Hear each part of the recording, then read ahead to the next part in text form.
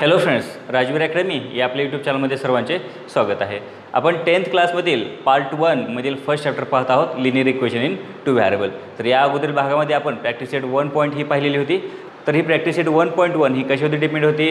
To solve the simultaneous equation. Okay, तर म्हणजेच आपण सायमल्टेनियस इक्वेशन सॉल्व केले होते, पण त्यासाठी आपण एका मेथडचा यूज केला होता आणि ती मेथड म्हणजेच कोणती?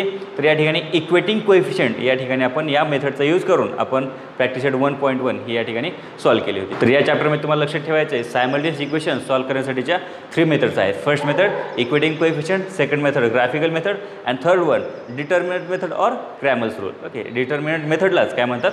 क्रॅमर्स रूल किंवा क्रॅमर्स मेथड सुद्धा म्हणतात। ओके, तर आपण या भागामध्ये आपल्याला प्रॅक्टिस सेट 1.2 साठी ग्राफिकल मेथड ही पाहायची आहे, परंतु ग्राफिकल मेथडमध्ये आपल्याला ग्राफिकल मेथड आहे म्हटल्यानंतर ग्राफचा यूज करावा लागतो। तर या ठिकाणी आपण ग्राफिकल मेथडने सायमल्टेनियस इक्वेशन कशा प्रकारे सॉल्व करणार आहोत हे आपण प्रॅक्टिस सेट 1.2 मधील एक्झाम्पल सॉल्व करताना पाहणारच आहोत। तर या ठिकाणी पहा, एक्झाम्पल सिंपल आहेत, या ठिकाणी लक्षात ठेवायचं आहे, ग्राफचा यूज करायचा आहे आपल्याला या ठिकाणी।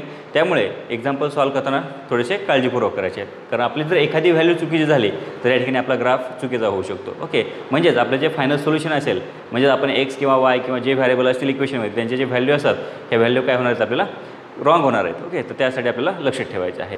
तर आपल्याला ग्राफिकल मेथड या टॉपिकवरती आधारित आपल्याला 3 मार्क्स और 1 मार्क 2 मार्क्स यासाठी सुद्धा क्वेश्चन हे विचारले जातात। काही वेळेस फक्त आपल्याला टेबल दिला जातो आणि हा टेबल कंप्लीट करा म्हणून सांगितलं जातं। ओके, तर अशा पण टाईपचे सुद्धा आपल्याला एक्झाम्पल हे प्रॅक्टिस सेट 1.2 मध्ये आहे। Okay, now let's see the practice set 1.2। Let's see first question, complete the following table to draw the graph of the equation. तर या ठिकाणी आपल्याला फर्स्ट क्वेश्चन काय दिलेला आहे? कंप्लीट द फॉलोइंग टेबल म्हटलं। या ठिकाणी आपल्याला हे 2 टेबल दिलेले आहेत आणि हे कंप्लीट करायला सांगितले आहेत, पण कशासाठी? To draw the graph of the equation. परंतु हे ग्राफ ड्रॉ करण्यासाठी आपल्याला हे 2 टेबल कंप्लीट करायचे आहेत। या ठिकाणी आपल्याला फक्त ग्राफ ड्रॉ करण्यासाठी हे काय करायचे? टेबल कंप्लीट करायचे आहेत। या ठिकाणी आपल्याला ग्राफ हा ड्रॉ करायला सांगितलेला आहे, फक्त टेबल हे कंप्लीट करायचे आहेत। तर त्या ठिकाणी क्वेश्चन नीट समजून घ्यायचं आहे आपल्याला आणि त्यानंतरच सॉल्व करता येईल। तर या ठिकाणी पहा, आपल्याला हे 2 इक्वेशन दिलेले आहेत, x + y = 3। तर ह्या इक्वेशनसाठी हा टेबल दिलेला आहे। यानंतर सेकंड इक्वेशन x - y = 4, या सेकंड इक्वेशनसाठी हा टेबल दिलेला आहे। म्हणजे आपल्याला ग्राफिकल मेथडनं एक्झाम्पल सॉल्व करण्यासाठी आपल्याला ईच इक्वेशनसाठी आपल्याला x y म्हणजे या ठिकाणी x, y यासाठी व्हॅल्यूज आपल्याला किती फाइंड करावं लागतात, म्हणजे कोऑर्डिनेट किती फाइंड करावं लागतं? या ठिकाणी 3 कोऑर्डिनेट फाइंड करावं लागतात। त्याचप्रमाणे या ठिकाणी सुद्धा आपल्याला आहेत, म्हणजे आपण अगोदर सांगितल्याप्रमाणे for each equation there R 3 values. Okay, या ठिकाणी 3 व्हॅल्यू आपल्याला फाइंड करायचे आहेत। आपण मोर दॅन 3 सुद्धा फाइंड करतो, बट मिनिमम 3 व्हॅल्यूज। ओके, तर या ठिकाणी हे फर्स्ट इक्वेशन, तर या ठिकाणी आपल्याला हे सॉल्व करायचं आहे, पण सॉल्व कशा प्रकारे करणार पहा। तर आपल्याला या ठिकाणी काय दिली? The value of x is given that is 3 and we have to find the value of y। Okay, but या ठिकाणी आपल्याला काय दिले? x, y दिलेले आहेत, म्हणजेच x सुरुवातीचा कोऑर्डिनेट x कोऑर्डिनेट असेल म्हणजे 3 आणि नंतर y कोऑर्डिनेट असेल 0। म्हणजे या ठिकाणी y कोऑर्डिनेट किती आहे पहा, या ठिकाणी 3 आहे x आणि y 0 आहे, म्हणजे या ठिकाणी y ची व्हॅल्यू आपल्याला डायरेक्टली लिहिता येईल। ओके, y ची व्हॅल्यू काय आहे? 0 आहे। यानंतर या ठिकाणी आपल्याला हे कंप्लीट करायचं आहे, पण अगोदर आपण हा कंप्लीट करून घेऊ शेवटचा भाग। या ठिकाणी पहा, या ठिकाणी सुरुवातीला x असेल नंतरचा y असेल, तर या ठिकाणी x, y means x, y म्हणजे x कोऑर्डिनेट हा या ठिकाणी काय दिलेला आपल्याला? 0 हा दिलेला आहे। यानंतर आपल्याला एक या ठिकाणी बॉक्स हा कंप्लीट करायचा राहिला आहे, म्हणजे आपल्याला x ची व्हॅल्यू माहीत नाही, y ची व्हॅल्यू 5 माहिती आहे आणि या ठिकाणी x, y हे फाइंड करायचे आहे। म्हणजे आपल्याला x ची व्हॅल्यू फाइंड केल्यानंतर आपल्याला काय मिळेल? x, y ही व्हॅल्यू या ठिकाणी घेता येईल, परंतु आपल्याला व्हॅल्यू कोणाची माहीत आहे? y ची व्हॅल्यू माहिती आहे। ओके, देअरफॉर तर या ठिकाणी आपण काय करू? y = 5 घेऊ। तर या इक्वेशनमध्ये y ची व्हॅल्यू पुट करू, म्हणजे आपल्याला फाइंड काय करता येईल? x means x + y = 3। पहा, x ची व्हॅल्यू काय? x फाइंड करायचं आहे, y value of y that is 5 = 3। हे 5ला इकडे घेऊन या, म्हणजेच काय होईल? x = 3 हे +5 आहे, या ठिकाणी -5 होईल। देअरफॉर या ठिकाणी काय म्हणता येईल पहा, x - 5 आहे, x 3 - 5 आहे, तर या ठिकाणी 3 मधून 5 हे मायनस होणार आहेत। म्हणजे आपल्याला काय करता येईल? बिगरमधून स्मॉलर मायनस करू आणि येणाऱ्या आन्सरला bigger number sine that is -2। तर अशा प्रकारे आपल्याला x ची व्हॅल्यू काय मिळाली? -2। मग व्हॅल्यू काय मिळेल या ठिकाणी? x, y means x - 2, y 5। तर अशा प्रकारे आपल्याला हा टेबल या ठिकाणी कंप्लीट करता येईल। यानंतर आपल्याला x - y = 4 आहे सेकंड इक्वेशन, तर सेकंड इक्वेशनसाठी सुद्धा आपल्याला टेबल कंप्लीट करायचं आहे। तर या ठिकाणी आपल्याला व्हॅल्यू माहीत नाही, हे सुद्धा x, y घ्यायचे आहे। या ठिकाणी x ची व्हॅल्यू माहिती आहे, value of x -1 and we have to find the value of y। Then after we have to write the value of x, y means coordinate of x and y and then last x = 0, y = -4 means x and y both values are given, then x, y means coordinate of x, y that is 0 -4. Okay, लक्षात ठेवायचं नेहमी या ठिकाणी x coordinate हा काय असेल, सुरुवातीचा असेल, नंतर वाय असेल. तर या ठिकाणी आपण व्हॅल्यू फाइंड करण्यासाठी value of x he find करण्यासाठी आपण वायची व्हॅल्यू आपण या इक्वेशनमध्ये ठेवणार. म्हणजे वाय इज इक्वल टू काय माहिती आपल्याला, वाय इज इक्वल टू 0 आपल्याला फाइंड करायचे एक्स. म्हणजेच काय व्हॅल्यू पुट करा इक्वेशनमध्ये, एक्स मायनस वायच्या ठिकाणी काय ठेवणार 0 इज इक्वल टू 4. आता एक्समधून 0 मायनसही होणार नाही प्लसही होणार नाही, म्हणजेच एक्सची व्हॅल्यू काय मिळाली आपल्याला 4. Means x is equal to 4. Means काय मिळेल आपल्याला 4,0. अगोदर एक्स कोऑर्डिनेट असेल, नंतर वाय कोऑर्डिनेट. यानंतर या ठिकाणी पहा एक्स इज इक्वल टू काय घेतलेली आपली व्हॅल्यू -1 आहे आणि आपल्याला फाइंड करायची आहे वाय. देअरफॉर व्हॅल्यू पुट करू आपण या ठिकाणी.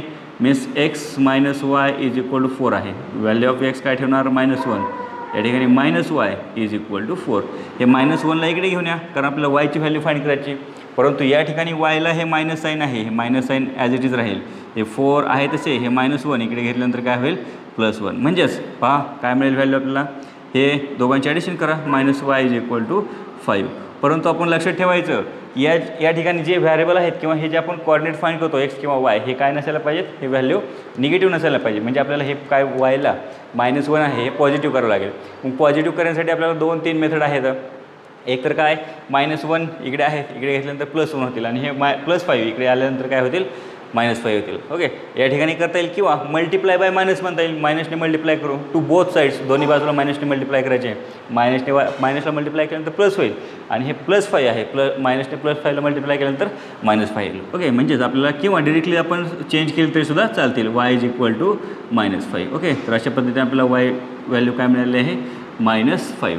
तर आपण या व्हॅल्यू यामध्ये ठेवूया, म्हणजेच काय मिळेल -1, -5. ओके, तर अशा प्रकारे आपल्याला फर्स्ट क्वेश्चनमध्ये हा टेबल कंप्लीट करायचा होता. तर या ठिकाणी आपण हा टेबल कंप्लीट केला आहे to draw the graph of the equation. Now let's see the question number 2 from the practice set 1.2. तर let's see the what is question number 2 is given, solve the following simultaneous equations graphically. आपल्याला simple question दिलेला आहे की या ठिकाणी सांगितलेलं आहे की हे सायमल्टेनियस इक्वेशन दिलेले आहेत आपल्याला. फर्स्ट एक्झाम्पल आहे या ठिकाणी. या एक्झाम्पलमध्ये आपल्याला सायमल्टेनियस इक्वेशन दिलेले आहेत आणि हे इक्वेशन आपल्याला सॉल्व करायचे आहेत ग्राफिकली. ओके, तर या ठिकाणी पहा आपण हे इक्वेशन फर्स्ट एक्झाम्पल घेतलेलं आहे, x + y = 6, x - y = 4. तर फर्स्ट इक्वेशनसाठी आपण या ठिकाणी एक फर्स्ट टेबल ड्रॉ केलेला आहे आणि सेकंड इक्वेशनसाठी या ठिकाणी सेकंड टेबल. तर या ठिकाणी आपल्याला सुरुवातीला काय करायचं आहे, फर्स्ट इक्वेशन घ्यायचं आहे. तर या ठिकाणी आपण आन्सरमध्ये काय करू, फर्स्ट इक्वेशन x + y = 6 हे इक्वेशन नंबर फर्स्ट आहे आणि फर्स्ट इक्वेशनसाठी हा टेबल. नंतर सेकंड इक्वेशन आपण या ठिकाणी घेऊया, x - y = 4. Okay, this is equation number second. आता आपल्याला या ठिकाणी हे इक्वेशन सॉल्व करून आपल्याला हे टेबल्समध्ये 3 व्हॅल्यूज आपल्याला फाइंड करायचे आहे. ओके, तर या ठिकाणी व्हॅल्यूज किंवा म्हणजेच एक्स आणि वाय हे कोऑर्डिनेट आपल्याला फाइंड करायचे आहेत. मग हे कशा प्रकारे सॉल्व करणार, तर या ठिकाणी आपल्याला 2 व्हॅरिएबल्स आहेत. तर या ठिकाणी आपल्याला काय करायचं आहे, सिंपल सॉल्व करायची मेथड आहे. पहा या ठिकाणी आपल्याला ह्या 2 व्हॅरिएबलमध्ये पैकी एकाची व्हॅल्यू आपल्याला काय करायची आहे, आपण स्वतः घेणार आहोत. मग ही व्हॅल्यू आपल्याला घेताना प्लसमध्ये घ्या, मायनसमध्ये घ्या किंवा 0मध्ये घेतले तरी सुद्धा चालेल. परंतु लक्षात ठेवायचे की व्हॅल्यू घेताना आपल्याला ही ग्राफवरती प्लॉट करता येईल अशा रेंजमध्ये आपण घ्यायची आहे. नाहीतर 15, 20, 25 अशा मोठ्या व्हॅल्यू आपल्याला घ्यायची नाहीत. Not more than 7 or 8. यापेक्षा आपल्याला 7 or 8 यापेक्षा आपण जास्त आन्सर या ठिकाणी यायला नको. म्हणजे आपल्याला हे ग्राफवरती प्लॉट करता येतील. आले तरीसुद्धा चालतील, परंतु आपल्याला हे ग्राफवरती प्लॉट करताना अडचण होईल किंवा प्लॉट करता येणार नाही. म्हणून आपण लेस दॅन 8 or 9 या व्हॅल्यू आपण घेणार आहोत. तर या ठिकाणी पहा आपण सुरुवातीला काय घेऊया, या ठिकाणी आता सुरुवात घेताना एकतर एक्सची व्हॅल्यू घ्या किंवा वायची व्हॅल्यू घ्या, कोणती घेतली तरी चालेल दोघांपैकी, दोन्ही व्हॅरिएबलपैकी. तर या ठिकाणी मी पुट घेऊ सुरुवातीला. Okay, put x is equal to 1. एक्सच्या ठिकाणी काय पुट करणार आहोत आपण, एक्स. तर या इक्वेशनमध्ये एक्सच्या ठिकाणी आपण 1 पुट करूया. म्हणजे काय मिळेल इक्वेशन पहा, 1 प्लस या ठिकाणी एक्सच्या ठिकाणी मी 1 पुट केलेलं आहे, y इज इक्वल टू 6. 1ला इकडे शिफ्ट करा, y इज इक्वल टू 6 या ठिकाणी प्लस आहे, इकडे मायनस होईल. Means y is equal to काय मिळेल आपल्याला या ठिकाणी 6 - 1 दॅट इज 5. म्हणजे पहा एक्सची व्हॅल्यू ज्यावेळेस आपण 1 घेतली त्यावेळेस आपल्याला y किती मिळाले, 5 मिळाले. म्हणजे या ठिकाणी आपल्याला ते व्हॅल्यू या ठिकाणी आपण सॉल्व केले की एक व्हॅल्यू आपण टेबलमध्ये कंप्लीट करणार आहोत. Means x is equal to काय घेणार या ठिकाणी 1 and Y is equal to या ठिकाणी आपल्याला काय घ्यायचे आहे, 5 घ्यायचे आहे. म्हणजेच x, y आपल्याला काय मिळेल 1, 5. पहा अशा प्रकारे आपल्याला ह्या व्हॅल्यूसुद्धा बाकी कंप्लीट करायचे आहेत. सिंपल आहे. आपल्याला फक्त या ठिकाणी आपण एक्सची व्हॅल्यू घेऊ किंवा वायची घेऊ, पॉझिटिव्ह घेऊ व्हॅल्यू, निगेटिव्ह घेऊ और 0 घेतली तरीसुद्धा चालेल. तर या ठिकाणी आपण ही फर्स्ट व्हॅल्यू झाली. यानंतर सेकंड घेऊया, put x is equal to कोणती घेत आहे, सपोज आपण 2 घेतली, एक्सची व्हॅल्यू काय घेतली 2 घेतली. तर काय मिळेल पहा आपल्याला या ठिकाणी एक्सच्या ठिकाणी 2 पुट करूया. Means 2 + y = 6. या ठिकाणी ह्या 2ला शिफ्ट करा राईट साईडला, म्हणजे 6 या ठिकाणी +2 आहे, इकडे -2 होईल. म्हणजेच काय आले y = 4. म्हणजेच पहा, जर आपण xची व्हॅल्यू जर 2 घेतली तर त्यावेळेस yची व्हॅल्यू काय मिळणार आहे, 4 मिळणार आहे. ओके, आता तुम्ही सॉल्व करताना तुम्ही व्हॅल्यू चेंज केल्या तरीसुद्धा चालेल, परंतु आपण ग्राफमधल्या व्हॅल्यू तुमच्या चेंज येतील. या ठिकाणी टेबलमधल्या व्हॅल्यू तुमच्या चेंज येतील, परंतु ज्यावेळेस आपण ग्राफ ड्रॉ करणार आहे त्यावेळेस मात्र ॲन्सर सर्वांचं व्हॅल्यू कोणतेही घेतलं तरी ॲन्सर मात्र सेम असणार आहे. तर या ठिकाणी आपण टेबल कंप्लीट करूया. x = 2, y = 4, means 2, 4. तर अशा प्रकारे आपल्याला हा सेकंड टेबलमध्ये व्हॅल्यू मिळतील. यानंतर आपण लास्ट व्हॅल्यू पुट करणार आहोत, म्हणजे आपल्याला थर्ड कॉलममध्ये व्हॅल्यू घेता येईल. Next put. आता आपण y = पुट करून पाहूया. y = आपण 1 पुट करू आता. ओके, y = 1 म्हणजेच आपल्याला काय मिळेल पहा, या ठिकाणी x प्लस आता आपण yच्या ठिकाणी 1 पुट करणार आहोत. ओके, = 6, मीन्स x = yला 1ला इकडे शिफ्ट करा राईट साईडला, कारण आपल्याला value of x he find करायची आहे. म्हणजेच काय मिळेल पहा, x = 6 - 1 दॅट इज 5. म्हणजे जर आपण yची व्हॅल्यू 1 घेतली, आता yची व्हॅल्यू 1 घेतली म्हणजे y = किती घेतली आपण व्हॅल्यू 1, तर त्यावेळेस x = काय मिळाले आपल्याला 5. म्हणजेच काय घेणार या ठिकाणी 5, 1.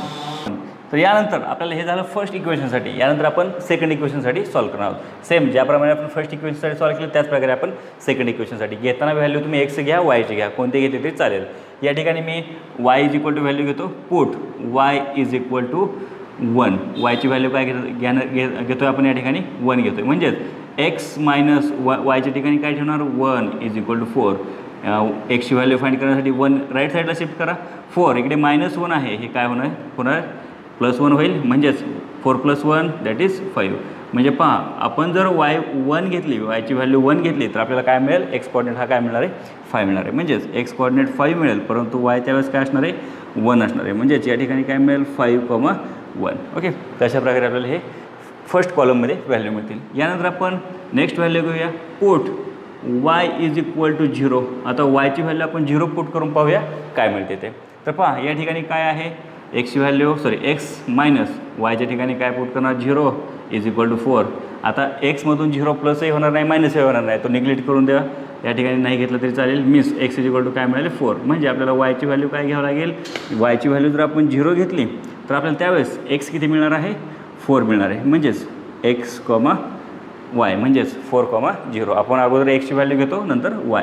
यानंतर लास्ट व्हॅल्यू पुट करूया पुट y = -1. आपण या ठिकाणी 1 पुट केले, या ठिकाणी 0, या ठिकाणी -1 पुट करून पाहूया काय मिळेल पहा. x - yची व्हॅल्यू काय आहे -1, म्हणून ते ब्रॅकेटमध्ये पुट करू = 4. या ठिकाणी x - -1 = 4. 1ला राईट साईडला शिफ्ट करा, म्हणजेच काय मिळेल x = 4 - 1. Therefore x = 4 - 1 that is 3. Okay, means x = 3. म्हणजे x व्हॅल्यू 3 मिळेल, परंतु केव्हा वेन y = -1. ज्यावेळेस yची व्हॅल्यू -1 असेल त्यावेळेस x काय मिळणार आहे आपल्याला 3 मिळेल. Okay, means first of all x, next y. Okay, तर या ठिकाणी आपल्याला हा टेबल कंप्लीट झालेला आहे आणि या टेबलवरून आता आपण ग्राफ हा ड्रॉ करणार आहोत. तर यानंतर आपण फर्स्ट एक्झाम्पलसाठी आपण या ठिकाणी ग्राफ ड्रॉ केलेला आहे. पहा, या ठिकाणी x ॲक्सिस आणि y ॲक्सिस हे ड्रॉ केलेले आहेत. x ॲक्सिसवरती राईट साईडला आपल्याला पॉझिटिव्ह नंबर, लेफ्ट साईडला निगेटिव्ह नंबर आहेत. नंतर y ॲक्सिसवरती अप साईडला या ठिकाणी पॉझिटिव्ह नंबर आणि डाऊन साईडला निगेटिव्ह नंबर आहेत. तर या ठिकाणी आपण फर्स्ट एक्झाम्पलसाठीचे टेबल 2 तयार केले होते. तर त्यासाठी फर्स्ट इक्वेशन x + y = 6 यासाठीचा टेबल आणि सेकंड इक्वेशन x - y = 4 यासाठी हा एक टेबल. तर या ठिकाणी हे 2 टेबलवरून आपल्याला हे या ठिकाणी प्लॉट करायचे आहे. तर या ठिकाणी पहा, फर्स्ट आपण x + y = 6 या फर्स्ट इक्वेशनसाठी आपण फर्स्ट एक्झाम्पलमध्ये हे जे फर्स्ट इक्वेशन आहे त्यासाठी आपण टेबल सुरुवातीला ड्रॉ करू. तर सुरुवातीला काय आपल्याला दिले पहा x, y म्हणजेच 1, 5 म्हणजे फर्स्ट x कॉर्डिनेट आहे आणि नंतर y कॉर्डिनेट आहे. म्हणजे 1, 5 हे कोणत्या ठिकाणी येईल, कोणत्या क्वाड्रंटमध्ये येईल. तर आपण 9th क्लासमध्ये क्वाड्रंट पाहिले होते, first quadrant, second quadrant, third quadrant. तर या ठिकाणी हा फर्स्ट क्वाड्रंट असेल, हा सेकंड, थर्ड आणि फोर्थ क्वाड्रंट. तर या ठिकाणी पहा दोनही पॉझिटिव्ह आहेत. मग पॉझिटिव्ह आहेत म्हटल्यानंतर 1, 5 मग आपल्याला हा पॉईंट ग्राफवरती प्लॉट करायचा आहे. पहा, तर या ठिकाणी आपल्याला प्लॉट कशा प्रकारे करता येईल. तर या ठिकाणी मी प्लॉट करतो आहे 1, 5 म्हणजे x हा सुरुवातीला असेल x वरती आणि नंतर 5 आहे. 5 हे y वरती आहेत. म्हणजे या ठिकाणी पहा, या ठिकाणी आपल्याला हा पॉईंट या ठिकाणी प्लॉट करता येईल. आणि या ठिकाणी नाव काय देऊ, या ठिकाणी 1, 5. तर आपण त्या ठिकाणी तो पॉईंट प्लॉट केलेला आहे. यानंतर सेकंड पॉईंट 2,4 पहा 2,4 हा सुद्धा पॉझिटिव्ह पॉईंट आहेत, म्हणजे एक्स ॲक्सिसवरती 2 आणि वायवरती या ठिकाणी 4 आहे, म्हणजे 2,4 या ठिकाणी पहा हे एक्सवरती 2 आणि वायवरती 4, तर हे एकमेकांना या ठिकाणी पॉईंट मिळेल. म्हणजेच काय घेणार आपण 2,4. यानंतर आपल्याला थर्ड पॉईंट पाहिजे. पहा थर्ड पॉईंट या ठिकाणी 5,1 म्हणजे एक्स ॲक्सिसवरती 5 आणि वायवरती 1 आहे, म्हणजे पॉझिटिव्ह आहे दोन्हीसुद्धा, म्हणजे पुन्हा हे फर्स्ट क्वाड्रंटमध्ये. तर या ठिकाणी पहा या ठिकाणी काय मिळेल आपल्याला 5,1. तर या ठिकाणी आपण हे 3 पॉईंट प्लॉट केलेले आहेत. आता ह्या 3 पॉईंट्समधून जाणारे आपल्याला काय ड्रॉ करायचे आहे, लाईन ड्रॉ करायची, आणि ही लाईन स्ट्रेट लाईन असेल, आणि ही लाईन म्हणजेच कोणत्या इक्वेशनसाठी असेल, x + y = 6 या इक्वेशनसाठी ही फर्स्ट लाईन आहे. तर या ठिकाणी आपण ही लाईन ड्रॉ करूया. यामधून जाणारी लक्षात ठेवायचं ही व्यवस्थित लाईन ड्रॉ करायची आहे आपल्याला. यामधून जाणारी लाईन ड्रॉ करून घेतो आहे आपण. तर पहा या ठिकाणी ही लाईन आपण ड्रॉ करतो आहे. ती लाईन व्यवस्थित ड्रॉ करायची आहे जेणेकरून आपल्याला ग्राफ आपला या ठिकाणी चुकणार नाही. ओके, तर या ठिकाणी मी ही लाईन ड्रॉ केलेली आहे. म्हणजे ही आपण लाईन जी ड्रॉ केली ही कोणत्या इक्वेशनसाठी आहे, x + y = 6. तर या ठिकाणी आपण नाव देऊया x प्लस कोणत्या इक्वेशनसाठी आहे, x + y = 6, म्हणजे ही लाईन त्यासाठी ड्रॉ केलेली आहे. यानंतर आपण नेक्स्ट पॉईंट ड्रॉ करणार आहोत, म्हणजे नेक्स्ट टेबल. तर या ठिकाणी त्यासाठी इक्वेशन नंबर या ठिकाणी x - y = 4 हे इक्वेशन आहे, आणि यासाठी आपल्याला टेबल ड्रॉ करायचं आहे. तर फर्स्ट पॉईंट पहा 5,1 या ठिकाणी 5,1 म्हणजे कोणत्या ठिकाणी येईल, फर्स्ट क्वाड्रंटमध्ये, म्हणजेच पुन्हा याच ठिकाणी येणार आहे 5,1, म्हणजे या ठिकाणी आपण 5,1 देऊ. नंतर सेकंड 4,0. आता या ठिकाणी पहा एक्सवरती 4 आहे आणि वायवरती 0 आहे, मग 4,0 कुठे येईल, आपल्याला एक्सवरती 4 घ्यायचे आहेत, म्हणजे कुठे येईल, एक्सवरती 4 या ठिकाणी आहे, आणि वायवरती 0 म्हणजे या ठिकाणी, म्हणजे हा पॉईंट याच ठिकाणी असेल, म्हणजेच काय घेणार या ठिकाणी 4,0 हा एक पॉईंट झाला. यानंतर नेक्स्ट कोणता असेल, या ठिकाणी 3 - 1. आता 3 - 1 कोणत्या ठिकाणी असेल पहा, एक्सवरती 3 आहे +3 आणि वायवरती -1 आहे, म्हणजे +3 - 1, म्हणजे पहा या ठिकाणी +3 या ठिकाणी आणि -1 हे वायवरती आहे, म्हणजे हे एकमेकांना या ठिकाणी मिळतील. म्हणजे आपण या ठिकाणी काय नाव देऊया 3,-1. तर आपल्याला या पुन्हा या टेबलमध्ये जे आपण पॉईंट प्लॉट केलेले आहेत या पॉईंटमधून जाणारी आपल्याला लाईन ड्रॉ करायची आहे. म्हणजेच आपण या ठिकाणी पहा लाईन ही अशा प्रकारे ड्रॉ करता येईल. या ठिकाणी ही लाईन अशा प्रकारे आपल्याला ड्रॉ करता येईल. तर या ठिकाणी मी 3ही पॉईंटमधून जाणारी ही लाईन ड्रॉ केलेली आहे. परंतु ही लाईन आपण कोणत्या इक्वेशनसाठी ड्रॉ केलेली आहे, हे आपण सेकंड इक्वेशन आहे. सेकंड इक्वेशन काय आहे, x - y = 4. तर या ठिकाणी पहा आपण ही जी लाईन ड्रॉ केलेली आहे ही लाईन x - y = 4 या इक्वेशनसाठी ड्रॉ केलेली आहे. म्हणजेच आपण या ठिकाणी काय घेणार, x - y = 4, कारण ही लाईन त्या इक्वेशनसाठी आहे. परंतु आपल्याला फाइंड काय करायचं होते, सोल्युशन फाइंड करायचं होतं. सोल्युशन म्हणजेच काय की हे जे आपण ग्राफिकल मेथडनं सायमल्टेनियस इक्वेशन सॉल्व केलेलं आहे, या सायमल्टेनियस इक्वेशन सॉल्व करून आपल्याला या ठिकाणी जे आपण x आणि y इक्वेशनमध्ये या ठिकाणी x आणि y यांचे जे व्हॅरिएबल आहेत, या जे व्हॅल्यू आहेत यांचं सोल्युशन फाइंड करायचं. मग सोल्युशन कशा प्रकारे फाइंड करणार, तर आपण पाहायचं की हे जे 2 लाईन्स आहे x + y = 6 आणि x - y = 4 ह्या एकमेकांना कोणत्या पॉईंटमध्ये इंटरसेक्ट होतात ते पाहायचे. पहा या ठिकाणी हे 5 आहे आणि हे जर आपण या ठिकाणी पाहिले इकडे तर या ठिकाणी काय आहे 1 आहे. म्हणजे या ठिकाणी जे एकमेकांना इंटरसेक्ट होतात त्या ठिकाणी कोणता पॉईंट मिळेल आपल्याला, एक्सवरती 5 आणि वायवरती कोणता मिळालेला आहे y.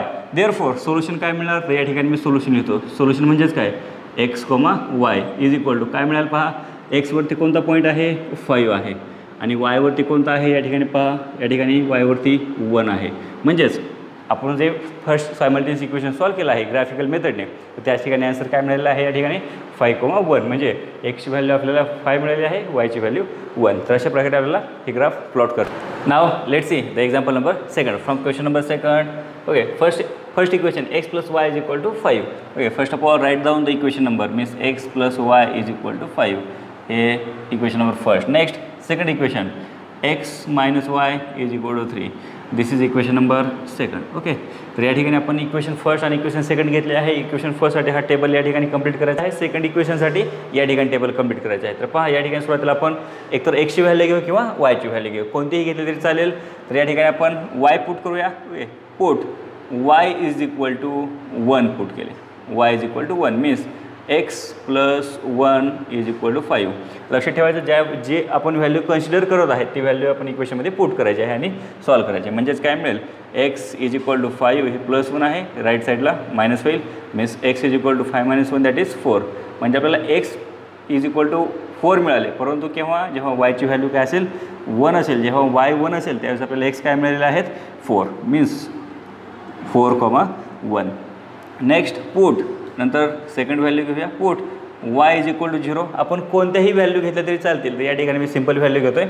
या ठिकाणी पहा म्हणजेच काय मिळेल equation x + 0 is equal to 5. 0 ॲडही होणार नाही, सबट्रॅक्टही होणार नाही. Therefore x is equal to 5 as it is. Means y is equal to 0 घेतले आपण, yची व्हॅल्यू 0 घेतली, then x is equal to 5. Therefore 5,0.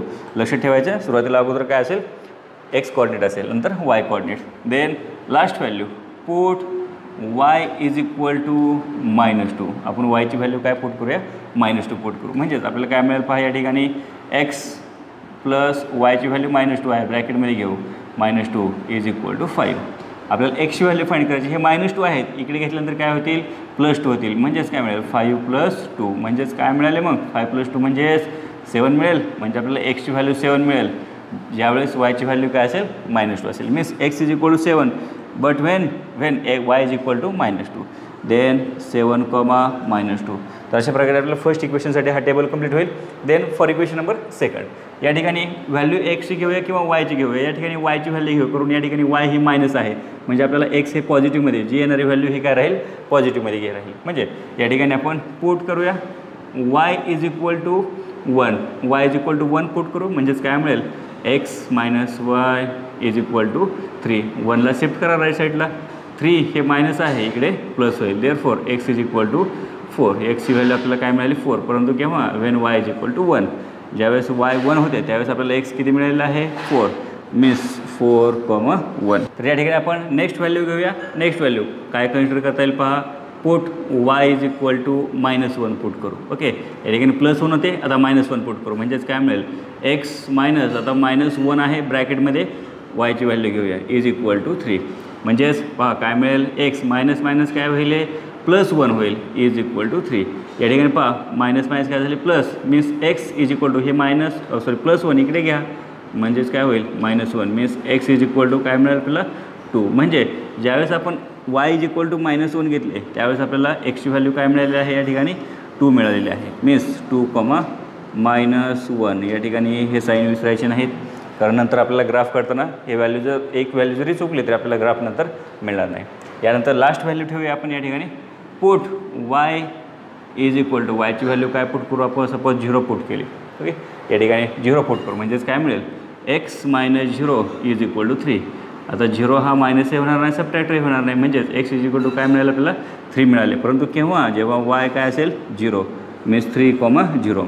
या ठिकाणी हे एकदम सिंपल आहे टेबल कंप्लीट करणे. आपल्याला फक्त व्हॅल्यू घ्यायचे आहेत, या ठिकाणी पुट करायचे आहेत. काही वेळेस व्हॅल्यू ज्यावेळेस आता या ठिकाणी आपल्याला डिव्हिजन वगैरे नाही आणखी डिव्हिजन, तर या ठिकाणी काही वेळेस डिव्हिजन जेव्हा येईल त्यावेळेस काही वेळेस आपले जे व्हॅल्यूज आहेत या व्हॅल्यू आपल्याला पॉईंटमध्ये मिळतील. व्हॅल्यू पॉईंटमध्ये जरी मिळाल्या तरी आपल्याला त्यावरती ड्रॉ करता येतील. ओके, तर त्यामध्ये सुद्धा लक्षात ठेवायचं व्हॅल्यू पॉईंटमध्ये जरी मिळाल्या तरी आपल्याला काही अडचण नाही. तर या ठिकाणी हे एक्झाम्पल नंबर सेकंड आहे. तर यावरती आधारित आपल्याला या ज्या टेबल्स आहेत हे टेबल आपण ग्राफमध्ये प्लॉट करणार आहोत. तर यानंतर आपण सेकंड एक्झाम्पल पहा. आपण ज्या प्रकारे आपण सेकंड एक्झाम्पल सॉल्व्ह केलं होतं आणि यावरून आपण टेबल या ठिकाणी पहा.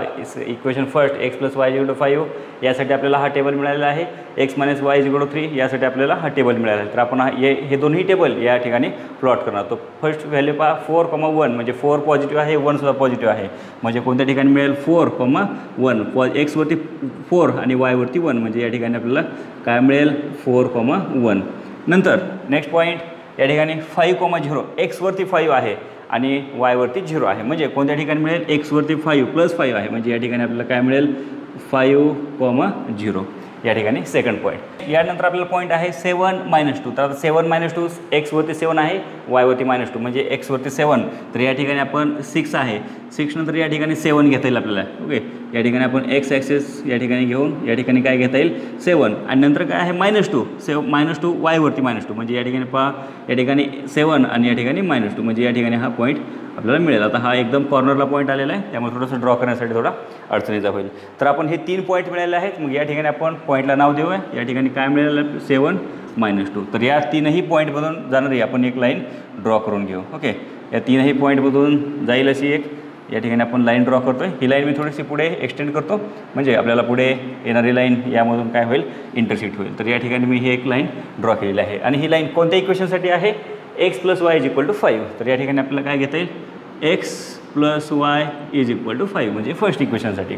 यानंतर सेकंड इक्वेशनसाठी x - y = 3 पहा या ठिकाणी सेकंड इक्वेशन आहे, या ठिकाणी फर्स्ट व्हॅल्यू काय आहे 4,1 तर 4,1 कोणत्या ठिकाणी आहे पहा या ठिकाणी आपल्याला 4,1 मिळेल. तर आपल्याला या ठिकाणी पुन्हा नेक्स्ट पॉईंट आहे 4,1 तर त्या ठिकाणी आपण पॉईंट घेतलेला आहे.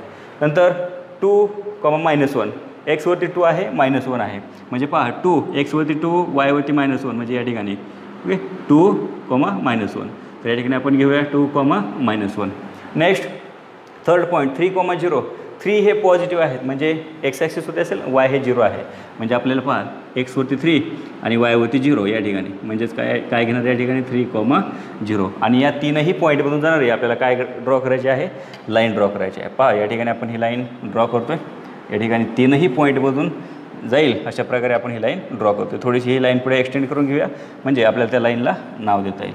या ठिकाणी ही एक लाईन ड्रॉ केलेली आहे ही थोडीशी आणखी पुढे एक्सटेंड करून जर घेतली तर आपल्याला या लाईनला आपल्याला नाव देता येईल. म्हणजे ही लाईन कोणत्या इक्वेशनसाठी होती तर सेकंड इक्वेशन x - y = 3 तर या ठिकाणी आपल्याला घेता येईल x - y =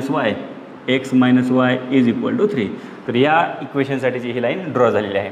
तर पहा आता यावरून आपल्याला सोल्युशन फाइंड करायचं आहे. सोल्युशन म्हणजेच काय आपण फाइंड करतो कशा प्रकारे फाइंड करतो तर हे जी लाईन आहेत हे दोन लाईन एकमेकांना कोणत्या पॉईंटमध्ये इंटरसेक्ट होतात ते पाहिजे. पहा या ठिकाणी x + y = 5 आणि या ठिकाणी x - y = 3 हे या ठिकाणी इंटरसेक्ट झाले म्हणजे या ठिकाणी कोणता पॉईंट मिळाला आहे पहा या ठिकाणी हे 4 आहे x वरती आणि y वरती 1 आहे म्हणजेच आपल्याला काय मिळेल पॉईंट 4,1 तर अशा प्रकारे आपल्याला सेकंड इक्वेशनसाठीचा हा ग्राफ या ठिकाणी कंप्लीट झालेला आहे. सिंपल ग्राफ आहेत आपल्याला व्हॅल्यू आपण ज्या प्रकारे अगोदर सॉल्व केले होते त्या प्रकारे आपण व्हॅल्यू घेऊन आपण फक्त ग्राफ प्लॉट करायचे आहे. Now let's see the example number 3 from the question number second. First of all write down the first equation okay means first equation what is equation first x + y = 0 that is first equation and second one 2x - y = 9 this is equation number second. तर first इक्वेशनसाठी आपल्याला first table complete करायचं आहे for second equation we have to complete second table okay. तर या ठिकाणी आपण सुरुवातीला पहा x आणि y व्हॅरिएबल आहे = 0 आहे.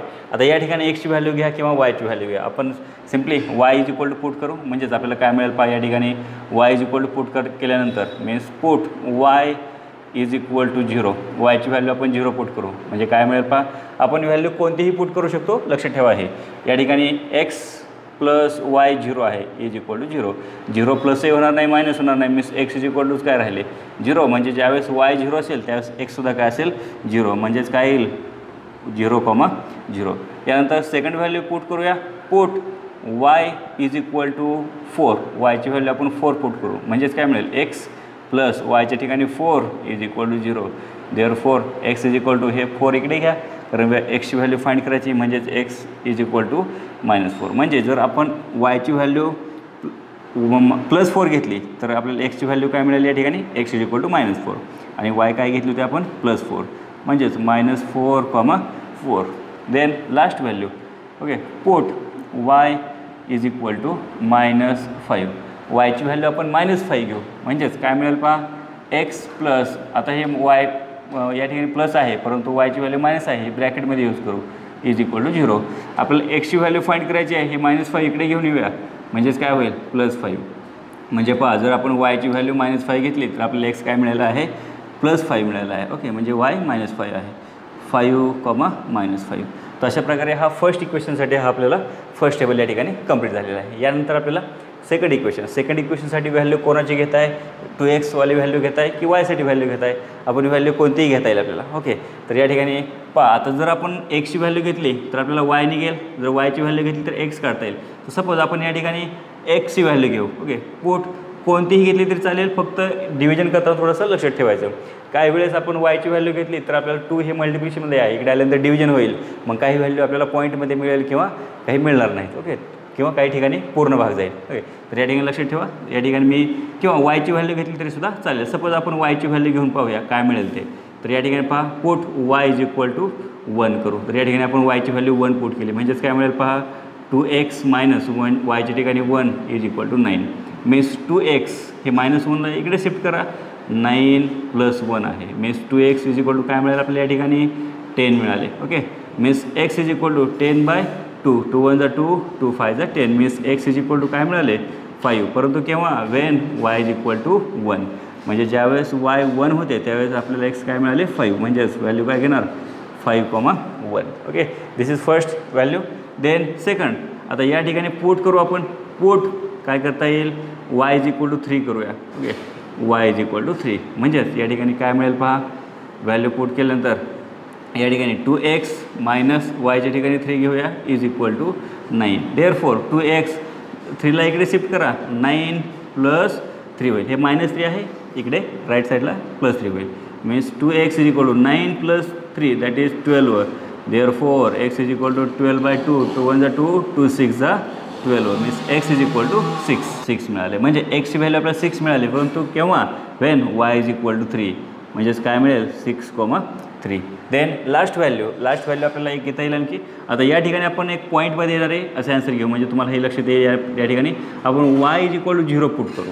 y इज इक्वल टू आपण काय पुट करतोय, 0. तर या ठिकाणी पहा, y is equal to 0 put केल्यानंतर किंवा -1 पुट करू किंवा 0 कुठले घ्या. सपोज आपण y इज इक्वल टू 0 घेतलेले आहे. मीन्स 2x मायनस वायच्या ठिकाणी 0 is equal to 9. Means 2x, आता 0 हा मायनस होणार नाही, प्लस होणार नाही, म्हणजे 0 निग्लेक्ट करून देऊ. या ठिकाणी काय राहिले, 2x is equal to 9. Therefore x is equal to 9/2. आता 2ने डिव्हिजन करायचं आहे, कारण या ठिकाणी मल्टिप्लिकेशन आहे 2, इकडे आल्यानंतर डिव्हिजन होणार आहे.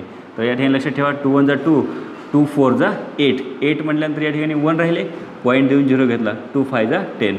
म्हणजेच x इज इक्वल टू काय मिळाले, 4.5. म्हणजे पहा या ठिकाणी हे व्हॅल्यू जे आहे ही पॉईंटमध्ये मिळालेली आहे. ओके, असे हे मिळाले आपल्याला, तरी काही हरकत नाही आपल्याला. या ठिकाणी 4.5 x आणि y 0. देअरफॉर 4.5, 0. तर अशा प्रकारे आपल्याला या ठिकाणी आपण एक्झाम्पल नंबर 3 हे या ठिकाणी टेबल कंप्लीट केलेलं आहे त्या दोन्ही इक्वेशनसाठी. तर या टेबलवरून आपण यानंतर आता ग्राफ ड्रॉ करणार आहोत फॉर दिस 2 टेबल्स. ओके, तर चला यानंतर आपण थर्ड एक्झाम्पलसाठी आपण ग्राफ प्लॉट करणार आहोत. पहा या ठिकाणी आपल्याला ग्राफ आहे. या ठिकाणी आपण थर्ड एक्झाम्पलमध्ये फर्स्ट इक्वेशन या ठिकाणी पहा, x plus y is equal to 0. Second equation 2x minus Y is equal to 9. तर या दोन्ही इक्वेशनसाठी आपण टेबल या ठिकाणी ड्रॉ केलेले आहेत. तर या ठिकाणी टेबलवर आपण ग्राफ प्लॉट करणार आहोत. तर पहा सुरुवातीला व्हॅल्यू काय आहे, x प्लस वायसाठी 0,0 म्हणजे 0,0 या ठिकाणी मिळेल. तर आपण या ठिकाणी मार्किंग करून घेऊया 0.0,0. तर या ठिकाणी आपल्याला 0,0 मिळेल. x वरती सुद्धा 0 आहे, y वरती सुद्धा 0 आहे. यानंतर सेकंड पॉईंट -4 हा x वरती आहे, म्हणजे या ठिकाणी आहे, आणि y वरती काय आहे, +4 आहे, म्हणजे या ठिकाणी -4. मग x वरती -4, y वरती +4. तर या ठिकाणी आपल्याला हे काय मिळतील, 2 पॉईंट, म्हणजेच -4,4. यानंतर थर्ड पॉईंट 5 5 हे पॉझिटिव्हमध्ये आहे. 5 हे पॉझिटिव्ह आहे, म्हणजे x वरती असेल, आणि y हे -5 आहे. म्हणजे पहा या ठिकाणी 5 आणि -5 हे या ठिकाणी आहे. म्हणजे आपल्याला या ठिकाणी काय मिळतील, या ठिकाणी कोणता पॉईंट असेल, 5 -5. x वरती +5 आहे आणि y वरती -5 आहे. तर आपल्याला या तीनही पॉईंटमधून जाणारी आपल्याला काय करायची, लाईन ड्रॉ करायची. पहा या ठिकाणापासून सुरुवात करायची आपल्याला. लाईन आता ही थोडीशी लॉंग आहे, तर या ठिकाणी आपण ही व्यवस्थित ड्रॉ करूया. म्हणजे आपल्याला या ठिकाणी ही आपण लाईन ड्रॉ करतो. ओके, तर या ठिकाणी ही लाईन ड्रॉ करताना ह्या तीनही पॉईंटमधून कम्प्लिटली कवर होईल अशा प्रकारे आपल्याला ही लाईन ड्रॉ करायची आहे. ओके, या ठिकाणी ही लाईन थोडीशी व्यवस्थित ड्रॉ करून घ्यायची, स्ट्रेट ड्रॉ करायची आहे. या ठिकाणी कोणतीही मिस्टेक होऊ द्यायची नाही. तर या ठिकाणी ही आपण लाईन ड्रॉ केलेली आहे, आणि ही लाईन कोणत्या इक्वेशनसाठी आहे, x plus y is equal to 0. तर या ठिकाणी आपण नाव देऊया x plus y is equal to 0. पहा जर आपले पॉईंट बरोबर असतील तर लाईन बरोबर त्या तीनही पॉईंटमधून स्ट्रेट लाईन जाईल. तर यानंतर सेकंड इक्वेशनसाठी पहा 5,1 म्हणजे फर्स्ट एक क्वाड्रंटमध्ये असेल, x ॲक्सिसवरती 5 आणि y वरती 1. तर या ठिकाणी काय मिळेल आपल्याला, 5,1. यानंतर सेकंड पॉईंट 6,3 6 हा x ॲक्सिसवरती आणि 3 हा y ॲक्सिसवरती. म्हणजे या ठिकाणी पहा या ठिकाणी 6,3 मिळेल. तर या ठिकाणी आपण 6,3 हे पॉईंट देऊ, 6,3. यानंतर नेक्स्ट पॉईंट 4.5, 0. 4.5 हे कुठे आहे, x ॲक्सिसवरती आहे, आणि 0 y वरती आहे. 4.5 म्हणजे या ठिकाणी येईल पहा, हे 4 आणि 5 यामध्ये तुम्हाला 5 नंबरला थोडीशी डार्क लाईन दिसेल. ओके, तर त्या ठिकाणी आपण नाव देऊया. त्या ठिकाणी कोणता पॉईंट आहे, 4.5, 0. x वरती 0 आहे, सॉरी y वरती 0 आहे, म्हणजे y वरती 0 या ठिकाणी आहे, म्हणजे हा या ठिकाणी मिळेल. तर आपल्याला या तीनही पॉईंटमधून जाणारी आता काय करायची आहे, लाईन ड्रॉ करायची. लाईन ड्रॉ करताना पहा तीनही पॉईंट कव्हर होतील अशा प्रकारे आपण लाईन ही ड्रॉ करणार आहोत. पहा या ठिकाणी हे आपण लाईन ड्रॉ करतोय, जेणेकरून यामध्ये तीनही पॉईंट काय होतील, कवर होतील. ओके, तर या ठिकाणी ही लाईन ड्रॉ केलेली आहे. पहा आपल्याला लाईन कशी ड्रॉ झाली पाहिजे की ते एकमेकांना इंटरसेक्ट होईल ते. तर या ठिकाणी हे लाईन जी काढलेली आहे आपण, ती लाईन कोणत्या इक्वेशनसाठी आहे, या ठिकाणी 2x minus Y is equal to 9. तर पहा ही लाईन कोणत्या ठिकाणी इंटरसेक्ट झालेली आहे, तर या ठिकाणी इंटरसेक्ट झालेली आहे. मग या ठिकाणी कोणता पॉईंट आहे, पॉईंट सुरुवातीला एक्सवरती पाहिजे म्हणजे सोल्युशन लिहायचं आहे आपल्याला. या ठिकाणी मी सोल्युशन घेतो. सोल्युशन इज इक्वल टू म्हणजे काय घेणार एक्स कॉमा वाय. सोल्युशन म्हणजे आपण एक्स आणि वायची व्हॅल्यू फाइंड करतो. ओके, त्याला यानंतर पहा या ठिकाणी एक्सवरती कोणता पॉईंट आहे 3 आणि वायवरती -3 म्हणजेच ॲन्सर काय आले मग 3,-3. तर अशा प्रकारे आपण ग्राफिकल मेथडचा यूज करून आपण काय फाइंड करत आहोत, solution of the linear equations. Okay, तर अशा प्रकारे हे आपल्याला एक्झाम्पल नंबर 3 झालेला आहे. Now let's see the 4 number example. First of all, write down the equation number. This is first equation, 3x minus y is equal to 2. This is first equation. Then second equation, here 2x minus y is equal to 3. तर पहा आता या इक्वेशनमध्ये आणि equation number second आहे. तर या इक्वेशनमध्ये पहा या ठिकाणी 3 हे मल्टिप्लिकेशनमध्ये आहे, या ठिकाणी y आहे. या ठिकाणी 2 हे मल्टिप्लिकेशन आहे, या ठिकाणी y आहे. तर आपण लक्षात ठेवा काही वेळेस ज्यावेळेस हे फर्स्ट इक्वेशनमध्ये किंवा ज्यावेळेस इक्वेशनमध्ये लक्षात ठेवायचं की हे जे 2 व्हॅरिएबल आहेत ह्या 2 व्हॅरिएबलपैकी एका व्हॅरिएबलला जर काय असेल कोएफिशियंट दिलेला असेल तुम्हाला म्हणजे मोर दॅन 1 असेल तर त्यावेळेस काय करायचं, ज्या ठिकाणी तो कोएफिशियंट आहे त्या टर्मच्याच काय घ्यायची व्हॅल्यू घ्यायची. म्हणजे आपण या ठिकाणी वायसाठी कोएफिशियंट दिलेला आहे म्हणजे आपण काय करू एक्ससाठी आपण या ठिकाणी व्हॅल्यू पुट करू. या ठिकाणी सुद्धा एक्सचा कोएफिशियंट 2 आहे म्हणजे आपण एक्ससाठी व्हॅल्यू पुट करू. ओके, वायची घेतली तरी चालेल, ॲन्सर पॉईंटमध्ये येईल, परंतु थोडंसं आपल्याला सोप्या पद्धतीने करण्यासाठी आपण एक्सची व्हॅल्यू या ठिकाणी घेऊया. म्हणजे आपण या ठिकाणी पुट घेऊ, put x is equal to 1. Suppose आपण एक्सची व्हॅल्यू पुट केली तर म्हणजेच काय मिळेल आपल्याला 3 × 1 minus Y is equal to 2. 3 × 1 = 3 minus Y is equal to 2. या आपल्याला वायची व्हॅल्यू फाइंड करायची, हे 3 इकडे शिफ्ट करा म्हणजे या ठिकाणी राहिले -y. 2 या ठिकाणी हे काय राहिले इकडे आल्यानंतर -3. तर यानंतर आपल्याला हे सबट्रॅक्शन करायचं आहे. हे मायनस साईन या ठिकाणी विसरायचे नाही. जर या ठिकाणी तुम्ही हे मायनस साईन विसरलात तर आपल्या टेबलमध्ये व्हॅल्यू चुकीच्या होतील. तर या ठिकाणी पहा y -y is equal to 2 - 3. 2 मधून 3 मायनस होणार नाही तर बिगरमधून स्मॉलर मायनस करा, bigger number sine minus minus get cancel means y is equal to 1. म्हणजे या ठिकाणी आपल्याला वायची व्हॅल्यू 1 मिळाली, परंतु केव्हा ज्यावेळेस एक्स काय असेल 1 असेल. म्हणजे या ठिकाणी एक्स 1 आहे त्यावेळेस वायसुद्धा काय आहे 1. Therefore x, y is equal to 1, 1. तर अशा प्रकारे आपल्याला या ठिकाणी फर्स्ट कॉलममध्ये व्हॅल्यू मिळतील. यानंतर आपण सेकंड व्हॅल्यू घेऊया.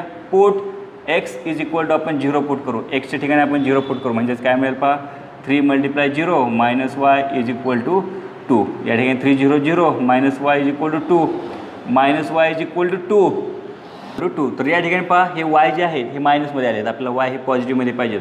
मग आपण अगोदर सांगितल्याप्रमाणे या ठिकाणी -1 आहे तर याला +1 करण्यासाठी एकतर आपण मायनसने मल्टिप्लाय करू किंवा हे अल्टरनेट करूया. या ठिकाणी राईट आणि लेफ्ट साईड यांची काय करू एक्सचेंज करूया म्हणजे y इज इक्वल टू काय मिळेल आपल्याला -2. म्हणजे पहा ज्यावेळेस आपण x इज इक्वल टू 0 घेतले त्यावेळेस आपल्याला yची व्हॅल्यू काय मिळाली आहे -2 म्हणजेच 0, -2. यानंतर लास्ट व्हॅल्यू पुट करू आपण. पुट x इज इक्वल, तर या ठिकाणी आपण x इज इक्वल टू काय घेऊया, कोणती व्हॅल्यू घेता येईल या ठिकाणी आपण x इज इक्वल टू -1 घेऊ. ओके, पाहूया -1 घेऊन आपल्याला व्हॅल्यू काय मिळते ते. तर पहा या ठिकाणी काय मिळेल पहा 3 × -1 -y या ठिकाणी -y इज इक्वल टू 2. 3 × 1 = 3 परंतु हे 3 मायनसमध्ये असेल -y इज इक्वल टू 2. या ठिकाणी पहा हे -3 आहेत इकडे घेऊन जावा तर आपल्याला वायची व्हॅल्यू फाइंड करायची, परंतु मायनस हे y आहेत 2 हे इकडे आल्यानंतर काय होतील +3 होतील. -y is equal to 3 + 2 5. परंतु या ठिकाणी आपल्याला y हे पॉझिटिव्हमध्ये पाहिजे म्हणजेच आपल्याला काय करावं लागेल या ठिकाणी y इज इक्वल टू -5 मिळेल. हे चेंज करता येतील किंवा मल्टिप्लाय बाय मायनस असे म्हणजेच या ठिकाणी काय मिळेल पहा x is equal to -1 then y is equal to -5 means -1, -5. तर अशा प्रकारे आपल्याला एक्झाम्पल नंबर 4 मध्ये इक्वेशन फर्स्टसाठी या ठिकाणी हा टेबल मिळाला आहे. यानंतर आपल्याला इक्वेशन सेकंडसाठी तर पहा या ठिकाणी आपण हे 3x या ठिकाणी मल्टिप्लिकेशनमध्ये होते म्हणून आपण या ठिकाणी एक्सची व्हॅल्यू घेतली आणि एक्सची व्हॅल्यू घेतल्यामुळे आपल्याला या टेबलमध्ये आपल्याला पॉईंटमध्ये व्हॅल्यू मिळाली नाही. ओके, तर लक्षात ठेवायचं, परंतु काय लक्षात असायला पाहिजे की ह्या दोघांपैकी एका ठिकाणी काय पाहिजे मल्टिप्लिकेशन पाहिजे. जर दोन्ही ठिकाणी जर आपण हे असा कोएफिशियंट असेल तर मात्र मग आपल्याला व्हॅल्यू पॉईंटमध्येच मिळेल ते. तर या ठिकाणी पहा आता या ठिकाणी एक्सचा कोएफिशियंट 2 आहे, आपल्याला वायसाठी कोएफिशियंट नाही तर आपण काय करू जो कोएफिशियंट माहिती आहे त्यासाठी आपण त्या व्हॅरिएबलसाठी व्हॅल्यू घेऊ. तर या ठिकाणी आपण एक्ससाठी व्हॅल्यू घेऊया म्हणजेच आपल्याला काय मिळेल पहा put x is equal to म्हणूया. Put x is equal to 0. सुरुवातीला आपण एक्सची व्हॅल्यू 0 पुट करू. काय मिळेल कोणतीही व्हॅल्यू पुट केली तरी चालेल. मी या ठिकाणी सिंपल व्हॅल्यू घेतो आहे या ठिकाणी y इज इक्वल टू 3 म्हणजेच 2 0 0 -y इज इक्वल टू 3. आता या ठिकाणी 0 हा मायनसही होणार नाही प्लसही होणार नाही म्हणजे राहिले काय minus Y is equal to 3, परंतु हे वाय मायनसमध्ये आहेत, इकडे घेतल्यानंतर काय होतील प्लस, आणि हे 3 इकडे प्लसमध्ये आहेत, इकडे घेतल्यानंतर मायनस, म्हणजेच वाय इज इक्वल टू काय मिळेल 3, परंतु एक्स इज इक्वल टू काय होते त्यावेळेस 0, म्हणजे या ठिकाणी -3, म्हणजेच 0, -3. तर अशा प्रकारे आपल्याला फर्स्ट कॉलममध्ये व्हॅल्यू मिळतील. यानंतर आपण सेकंड व्हॅल्यू घेऊया.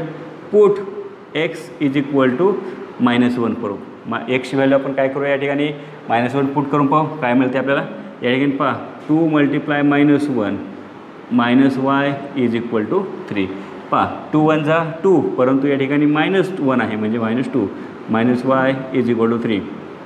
आपल्याला वायची व्हॅल्यू फाईंड करायची, हे परंतु वाय हे मायनसमध्ये आहेत, -y ॲज इट इज ठेवा, इज इक्वल टू 3, आणि हे -2 आहे, तिकडे घेतल्यानंतर +2 होतील, म्हणजेच -y इज इक्वल टू काय मिळाले 5. Therefore y is equal to 5 होतील, कारण या ठिकाणी मायनस मल्टिप्लाय बाय मायनस, म्हणजे या ठिकाणी एक्सची व्हॅल्यू आपण -1 घेतली, त्यावेळेस आपल्याला वायची व्हॅल्यू काय मिळालेली आहे 5 मिळाली आहे. ओके, म्हणजे या ठिकाणी काय घेणार -1, 5. ओके, तर अशा प्रकारे आपल्याला हे सेकंड व्हॅल्यू मिळाले आहे. यानंतर लास्ट व्हॅल्यू फाईंड करूया. पहा या ठिकाणी काय पुट करता, put x is equal to 1 put करू, आता +1 पुट करू, म्हणजेच काय मिळेल 2 × 1 -y इज इक्वल टू 3, म्हणजे 2 × 1 = 2 -y इज इक्वल टू 3. आपल्याला वायची व्हॅल्यू फाईंड करायची, वाय आहे तशी ठेवू, म्हणजे हे -y इज इक्वल टू 3, आणि हे +2 आहे, तिकडे गेल्यानंतर काय होतील -2, म्हणजेच -y इज इक्वल टू 3 - 2 म्हणजेच 1. ओके, 3 - 2, बट आपल्याला वाय हे पॉझिटिव्हमध्ये पाहिजेत, म्हणजे 1 काय होतील मग निगेटिव्हमध्ये, म्हणजे मल्टिप्लाय बाय मायनस म्हणता येईल. म्हणजे एक्स इज इक्वल टू 1 असेल, तर त्यावेळेस वाय इज इक्वल टू काय असेल -1 असेल, म्हणजेच या ठिकाणी काय घेता येईल 1, -1. ओके, तर अशा प्रकारे आपल्याला या ठिकाणी एक्झाम्पल नंबर 4 हे या ठिकाणी आपण कंप्लीट केलेलं आहे. आणि हे आता मिळाले ह्या 2 इक्वेशनसाठीचे ग्राफ, हे आता आपण ग्राफवरती प्लॉट करणार आहोत. चला मित्रांनो, तर यानंतर आपण एक्झाम्पल नंबर 4 पाहणार आहोत. पहा एक्झाम्पल नंबर 4मध्ये आपल्याला equation 3x - y is equal to 2. तर या ठिकाणी आपण फर्स्ट इक्वेशनसाठी टेबल आहे, या ठिकाणी 2x - 4 इज इक्वल टू 3 हे सेकंड इक्वेशनसाठी हा टेबल. तर या आलेल्या व्हॅल्यू फर्स्ट इक्वेशनसाठी आपण व्हॅल्यू अगोदर ग्राफवरती प्लॉट करणार आहोत. वा, फर्स्ट इक्वेशनमध्ये काय फर्स्ट व्हॅल्यू काय आहे 1, 1. आता हे दोनही पॉझिटिव्ह आहेत, म्हणजे फर्स्ट क्वार्टरमध्ये या ठिकाणी 1, 1. तर या ठिकाणी आपण देऊया पॉईंट 1, 1. यानंतर सेकंड पॉईंट 0, -2. 0 हा एक्सवरती आहे आणि -2 वायवरती आहे, म्हणजे -2 या ठिकाणी मिळेल. पहा या ठिकाणी 0, -2. तर या ठिकाणी आपण 0, -2 हे आपण पॉईंट देऊ. त्या ठिकाणी पॉईंट देऊन पहा मार्क आपण कशा प्रकारे करतो, या ठिकाणी पॉईंट देऊन नंतर त्याला काय करायचं छोटासा राऊंड करायचं आहे. हे आपण लास्ट इयरला पाहिलेलं आहे. यानंतर -1, -5. -1, -5 हे कुठे असेल, तर -1, -5 हे थर्ड क्वाड्रंटमध्ये येईल. दोन्ही कॉर्डिनेट काय आहेत निगेटिव्ह आहेत. पहा या ठिकाणी -1 एक्सवरती -1 आहे आणि वायवरती -5, म्हणजे या ठिकाणी पहा आपल्याला काय मिळेल -1, -5. तर या ठिकाणी एक्सवरती -1 आणि वायवरती -5, म्हणजेच आपण या ठिकाणी काय देऊया, या ठिकाणी -1, -5.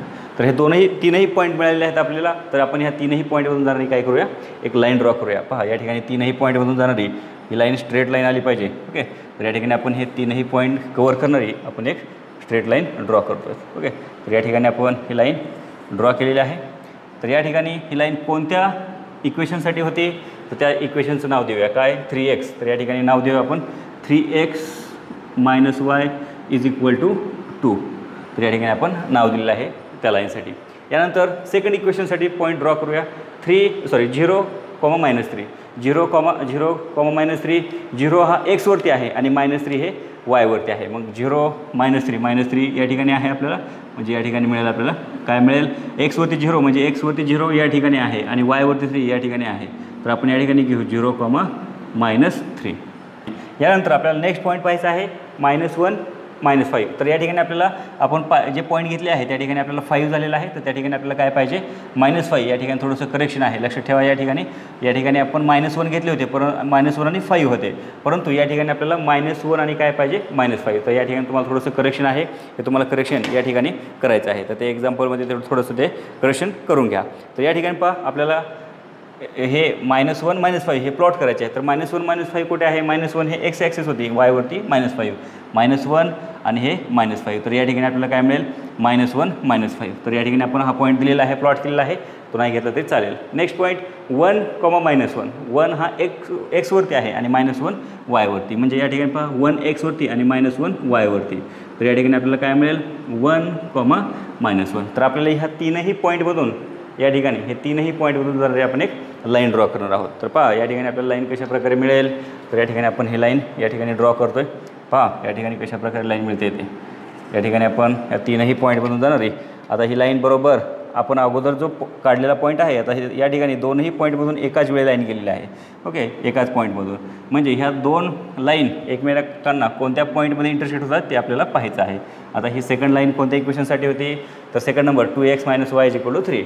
तर या ठिकाणी आपण इक्वेशन लाईनला नाव दिलं तरी चालेल, 2x - y = 3.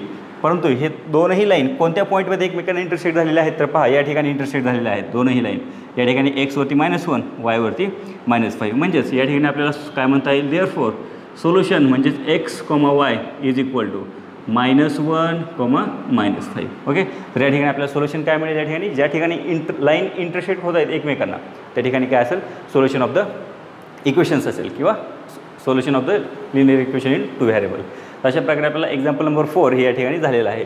आणि या ठिकाणी तुम्हाला सर्वात महत्त्वाचं या ठिकाणी करेक्शन जे आपण केलेलं आहे, या ठिकाणी आपण +5 घेतले होते, या ठिकाणी आपल्याला काय पाहिजे? -5. म्हणजे तुम्हाला हे +5ला -5 करावं लागेल. या ठिकाणी करेक्शन हे सर्वात महत्त्वाचं लक्षात ठेवा.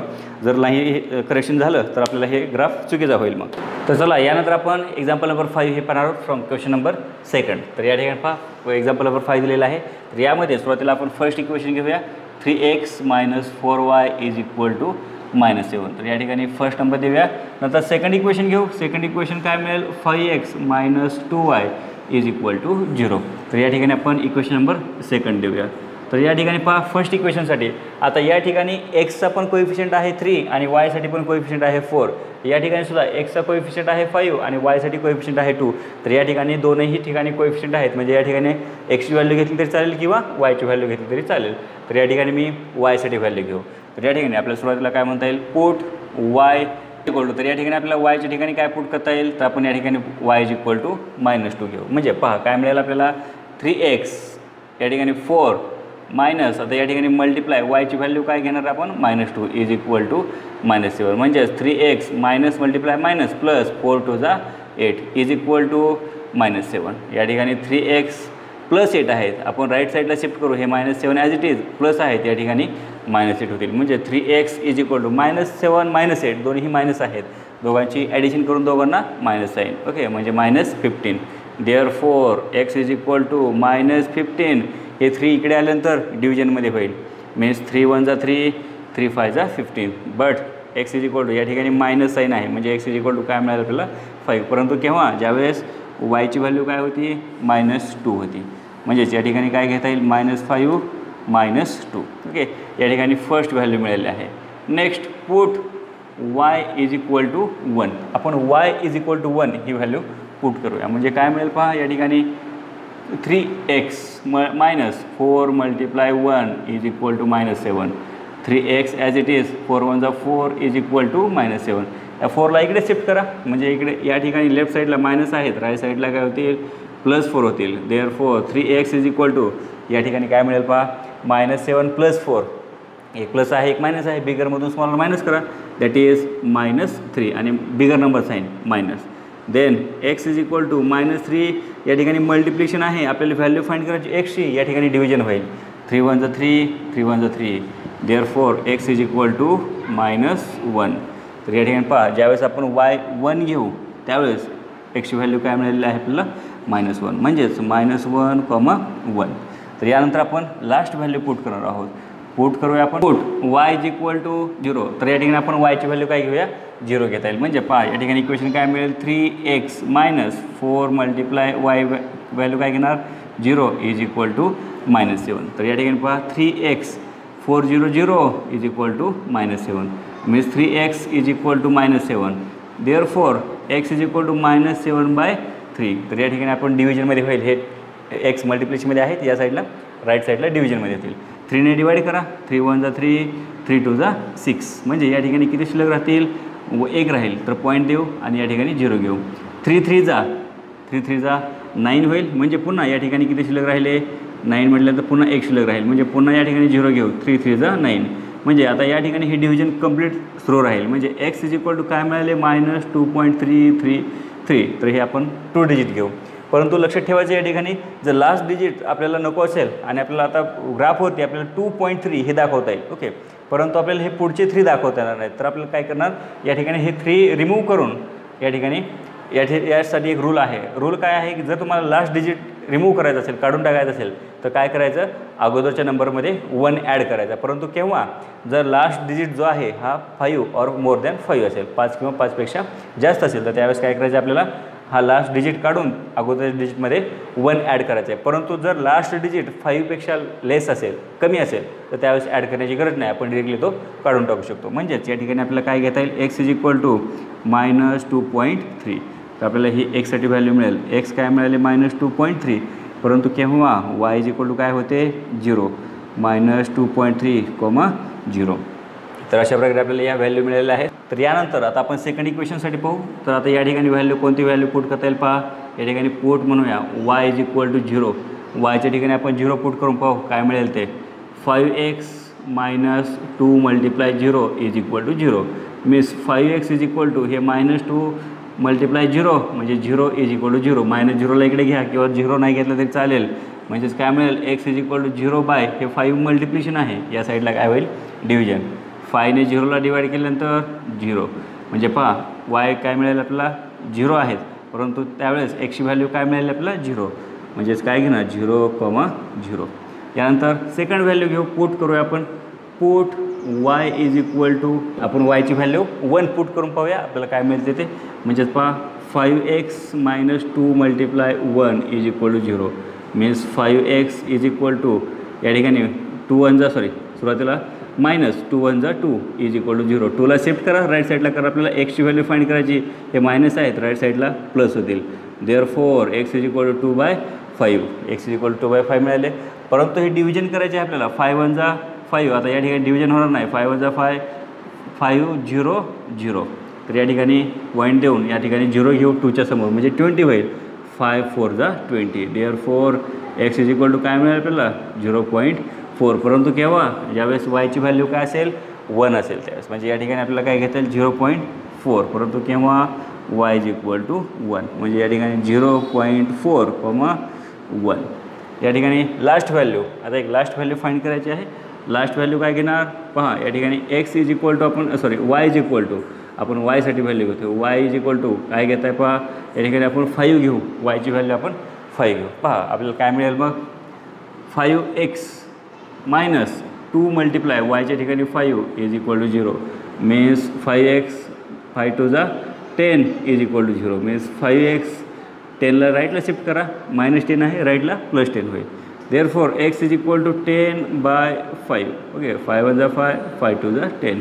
Therefore x = 2. पहा आपल्याला वायची व्हॅल्यू काय घेतली होती, 5. त्यावेळेस आपल्याला x काय मिळाले, 2. म्हणजे 2,5. तर या ठिकाणी हे जे 2 टेबल मिळालेले आहेत, हे 2 टेबल आपण ग्राफवरती प्लॉट करणार आहोत. यानंतर आपण 5 नंबर एक्झाम्पल पाहणार आहोत. पहा 5 नंबर एक्झाम्पलमध्ये आपण जे आपण टेबल घेतलेले आहेत, तर या ठिकाणी टेबलवरून आपण ग्राफ प्लॉट करणार. तर पहा या ठिकाणी फर्स्ट 3x - 4y = -7. तर यासाठी आपल्याला -5 -2. तर फर्स्ट व्हॅल्यू आहे -5 -2. तर पहा या ठिकाणी दोनही निगेटिव्ह आहेत, म्हणजे थर्ड क्वाड्रंटमध्ये असेल. x वरती -5 आणि y वरती -2. -5 या ठिकाणी आहे x वरती आणि y वरती या ठिकाणी -2. तर म्हणजे आपल्याला या ठिकाणी हा पॉईंट मिळेल. काय असेल तो, -5 -2. यानंतर आपल्याला नेक्स्ट पॉईंट -1 -1 1, म्हणजे -1 1 -1 आहे, म्हणजे x ॲक्सिसवरती असेल -1, आणि 1 हा x वरती y वरती म्हणजे +1 आहे. तर या ठिकाणी म्हणजेच काय घेणार, -1, 1. तर या ठिकाणी आपल्याला एक पॉईंट मिळालेला आहे. यानंतर -2.3, 0. -2.3 आहे, म्हणजे -2.3 कोणत्या ठिकाणी असेल पहा. या ठिकाणी हे 2 आणि या ठिकाणी निगेटिव्हमध्ये आहेत. या ठिकाणी 3 आहे, परंतु 2.3 आहे, म्हणजे आपल्याला या साईडला मिळेल. म्हणजे या ठिकाणी 5 मिळेल, तर या ठिकाणी आपल्याला कुठेतरी काय मिळेल, 2.3. म्हणजेच आपण या ठिकाणी काय करणार -2.3,0. पहा पॉईंटच्या नंतरची जी व्हॅल्यू आहे ही घेताना आपण काय करतो, हे जे आपल्याला सेंटीमीटरची लाईन असते या सेंटीमीटरच्या लाईनमध्ये छोट्या छोट्या लाईन असतात त्यामधले आपण 0.3 म्हणजे थर्ड लाईन घेणार. तर या ठिकाणी आपण हे 3 पॉईंट ड्रॉ केलेले आहेत. तर या तीनही पॉईंटमधून जाणारे आपण आता लाईन ड्रॉ करूया. तर पहा या ठिकाणी आपल्याला कशा प्रकारे लाईन मिळेल, तीनही पॉईंटमधून जाणारे आपल्याला लाईन ड्रॉ करायची आहे. तर पहा या ठिकाणी हे आपल्याला अशा प्रकारे लाईन ड्रॉ करता येईल किंवा या ठिकाणी आपण अशाही पद्धतीने घेतली तरी चालेल. तर या ठिकाणी मी हे लाईन ड्रॉ करतो आहे. पहा कशा प्रकारे आपल्याला ही लाईन ड्रॉ करता येते ते. तर या ठिकाणी ड्रॉ करताना आपल्याला लक्षात ठेवायचं आहे की ही लाईन तीनही पॉईंटमधून काय झाली पाहिजे, गेलेली पाहिजे. ओके, किंवा या लाईनने आपल्याला काय या ठिकाणी आपल्याला काय लक्ष द्यायचं आहे, या लाईनमध्ये तीनही पॉईंट काय झाले पाहिजेत, कवर झाले आहेत. तर ही लाईन कोणत्या लाईनसाठी ही लाईन कोणत्या इक्वेशनसाठी ड्रॉ केलेली आहे, 3x - 4y = -7. तर या ठिकाणी आपण एक लाईन ड्रॉ केलेली आहे. यानंतर सेकंड लाईन 5x - 2y = 0. आता या ठिकाणी फर्स्ट पॉईंट पहा 0,0 म्हणजे आपल्याला दोन्हीही 0 आहेत म्हणजे या ठिकाणी मिळेल. म्हणजे आपण या ठिकाणी काय घेता येईल 0,0 आपल्याला या ठिकाणी एक पॉईंट मिळालेला आहे म्हणजे ओरिजिन आहे तो. यानंतर 0.4,1 आता दोनही पॉझिटिव्ह आहेत. या ठिकाणी 0.4 आहे म्हणजे आपल्याला राईट साईडला. ओके, तर या साईडला आपल्याला 0.4 म्हटलं आहे आणि नंतर काय आहे 1 आहे म्हणजे 0.4 आणि 1 कुठे असेल पहा, या ठिकाणी 0.5 आणि या ठिकाणी 0.1. तर आपण या ठिकाणी 0.1 या ठिकाणी जे 0.5च्या अगोदर असेल तर या ठिकाणी आपण हा पॉईंट या ठिकाणी मार्क करू. म्हणजेच काय असेल 0.4,1 दोनही पॉझिटिव्हमध्ये आहेत ते आपण पॉझिटिव्ह साईडला घेतले. यानंतर 2,5 म्हणजे फर्स्ट क्वाड्रंटमध्ये x वरती 2 आणि y वरती 5 या ठिकाणी काय मिळाले पहा 2,5. तर आपल्याला ही लाईन अगोदर काढलेली थोडीशी आपल्याला एक्सटेंड करून घ्यावं लागेल. ओके, कारण थोडीशी लाईन इंटरसेक्ट झाले पाहिजेत म्हणजे आपल्याला ही लाईन थोडीशी एक्सटेंड करून घेऊ आपण. या ठिकाणी आपण एक्सटेंड केलेली आहे. यानंतर पहा 3 पॉईंट्स कोणते मिळाले आपल्याला, हे 2.5 या ठिकाणी 0.1 आणि या ठिकाणी 0.0 हे 3 पॉईंट मिळाले. तर आपण या तीनही पॉईंटमधून कवर होणारे काय करूया, लाईन ड्रॉ करू. तर पहा या ठिकाणी आपल्याला काय मिळेल, या ठिकाणी आपण ही ड्रॉ करतो आहे बघा. या ठिकाणी आपल्याला ही लाईन थोडीशी मी एक्सटेंड करतो. ओके, एक्सटेंड केल्यानंतर पहा आपल्याला काय मिळेल, या ठिकाणी हे लाईन थोडीशी एक्सटेंड करू म्हणजे आपल्याला थोडे व्यवस्थित या ठिकाणी व्यवस्थित पॉईंट मिळतील. तर पहा या ठिकाणी लाईन कोणत्या ठिकाणी इंटरसेक्ट झालेली आहे, तर या ठिकाणी झालेली आहे. ओके, मग या ठिकाणी कोणते पॉईंट आहे पहा, x वरती पाहिलं तर 1 आहे आणि y वरती पाहिलं तर काय आहे या ठिकाणी 2, या ठिकाणी 3 म्हणजे या ठिकाणी बरोबर सेंटरला आहे. म्हणजेच काय असणार या ठिकाणी 2.5 असणार आहे. म्हणजेच आपल्याला या ठिकाणी सोल्युशन घेताना ज्या ठिकाणी इंटरसेक्ट झालेले आहेत लाईन त्या ठिकाणी आपण पाहणार आहोत. म्हणजेच x, y म्हणजे सुरुवातीला x पॉईंट लिहिणार. x वरती कोणता कोऑर्डिनेट आहे पहा, या ठिकाणी 1 आणि y वरती या ठिकाणी पहा 2.5. तर या ठिकाणी 2.5. तर अशा प्रकारे आपल्याला 5th एक्झाम्पलसाठी आपल्याला काय मिळेल, ग्राफ मिळेल. तर आपल्याला अशा प्रकारे या एक्झाम्पलमध्ये 1, 2.5 हे आपल्याला कोऑर्डिनेट मिळतील. तर पहा या ठिकाणी आपण पॉईंट जरी आपल्याला जे कोऑर्डिनेट आहे हे पॉईंटमध्ये जरी असले किंवा या ठिकाणी सुद्धा पॉईंटमध्ये होते तरीसुद्धा ॲन्सर जर आपण बरोबर घेतलं तर आपला ग्राफ एकदम बरोबर येतो. त्यामुळे पॉईंटमध्ये जरी असेल ॲन्सर तर आपल्याला घाबरायचं नाही किंवा तुम्ही तुमच्या व्हॅल्यू मनाने घेऊन जरी तुम्ही स्वतः घेऊन जरी सॉल्व केलेलं असेल तरीसुद्धा या ठिकाणी घाबरायची गरज नाही. फक्त आपण प्लॉट करताना बरोबर प्लॉट करायचे आहे. तर अशा प्रकारे हे एक्झाम्पल नंबर 5 हे आपण या ठिकाणी कंप्लीट केलेलं आहे. Now let's see the example number 6, and this example number 6 is the last example from the practice set 1.2. Okay, let's see first equation, that is 2x - 3y = 4. This is first equation. And second equation 3y - x = 4. This is equation number 6. तर या ठिकाणी ह्या दोन्ही इक्वेशनसाठी आपल्याला table या ठिकाणी complete करायचे आहे. तर सुरुवातीला आपण या ठिकाणी एक तर एक्सची व्हॅल्यू घ्या किंवा वायसाठी व्हॅल्यू घेऊ. तर आपण या ठिकाणी पहा आपण या ठिकाणी पुट करूया y = 1 पुट करू किंवा या ठिकाणी y = 2 म्हटलं तरी चालेल. या ठिकाणी आपण y = 2 पुट करूया. म्हणजे पहा काय मिळेल आपल्याला, पुट y =